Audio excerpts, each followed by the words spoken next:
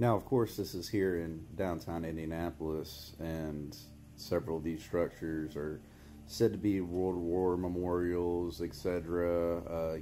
Banks, etc. All of these different businesses and models for buildings that we use in the modern world are what these buildings are said to be, such as that right there being a cathedral or a church. But if you go back through my channel or are familiar with Tartaria or the Old World, you'll understand that what you're looking at here isn't specifically just a building structure, but evidence of antiquitech or an antiquitech building, antiquitech being antiquity technology from the Old World being rebrandished using Masonic symbolism and overtones to effectively put society in the false impression that these structures were built not but 100 years ago. But like I say all the time, these things can't be reconstructed because we don't use the methods of the Old World that were used to actually